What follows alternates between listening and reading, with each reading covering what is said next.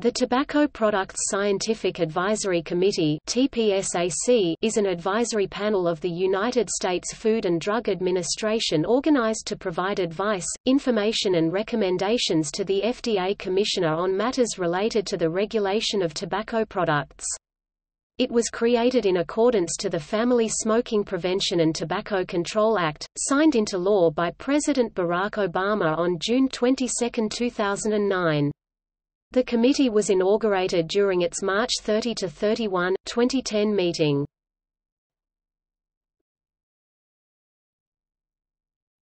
Topic: Structure and mission. TPSAC consists of 12 members, including a chairperson, all of whom are selected by the FDA Commissioner from among experts in medicine, medical ethics, science and technology related to the manufacture and use of tobacco products. 9 voting seats are held for academics and practitioners in the field of health care, while 3 non-voting seats are held for industry representatives. Members serve for overlapping terms of 4 years. Meetings are held approximately 4 times per year, with all meetings publicly announced in the Federal Register at least 15 days before each meeting. The committee's purpose is to review and evaluate safety, dependence, and health issues relating to tobacco products and to provide appropriate advice, information and recommendations to the Commissioner of Food and Drugs on the following topics: the impact of the use of menthol cigarettes on the public health, including use among children, African Americans, Hispanics and other racial and ethnic minorities. The nature and impact of the use of dissolvable tobacco products on the public health, including use by children.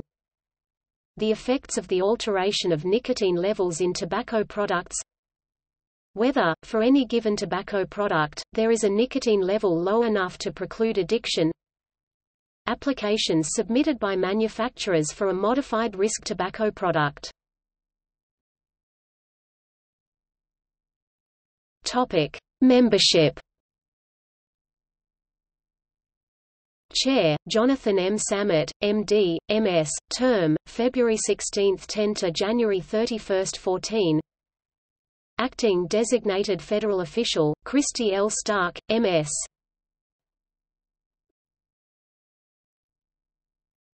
Topic: Voting members.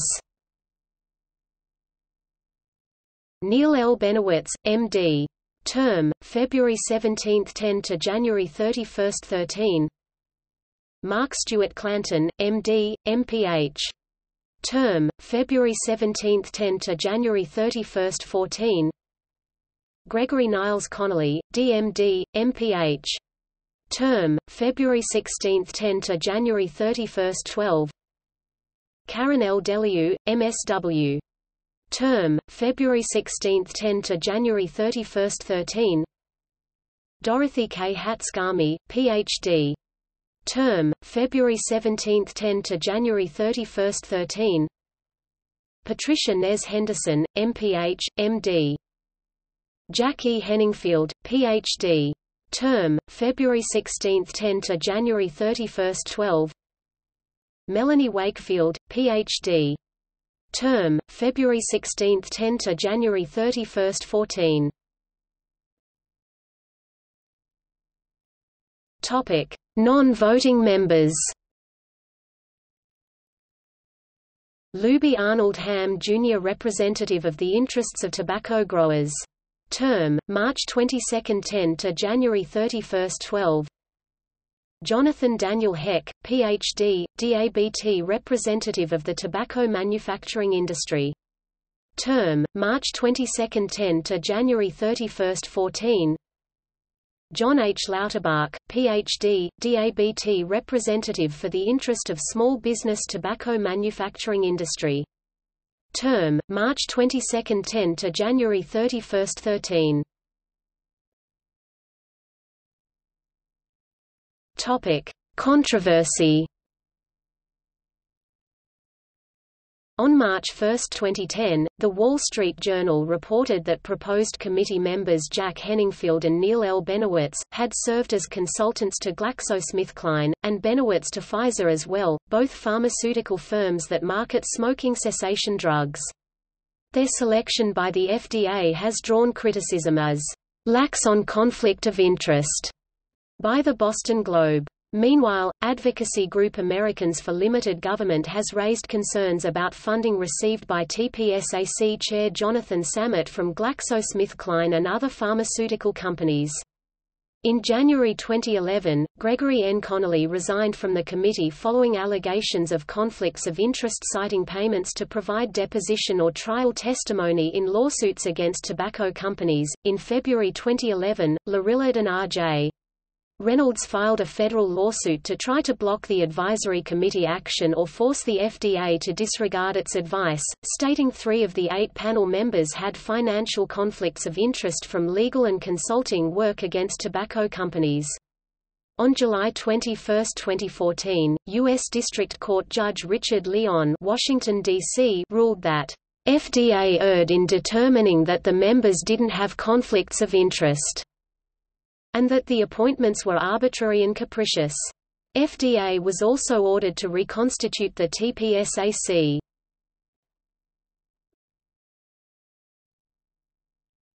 Topic: TPSAC decision on menthol cigarettes. On March 18, 2011, the panel concluded that removing menthol cigarettes from the market would benefit public health in the United States, but stopped short of recommending that the FDA take any specific actions like restricting or banning the additive.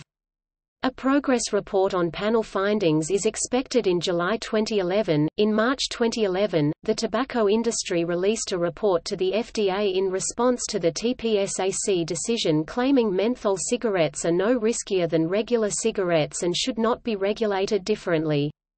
The U.S. District Court decision from July 21, 2014 ruled that conflicts of interest, whether actual or perceived, undermine the public's confidence in the agency decision-making process and render its final product suspect, blocking the TPSAC report on menthol cigarettes from being used for regulatory purposes.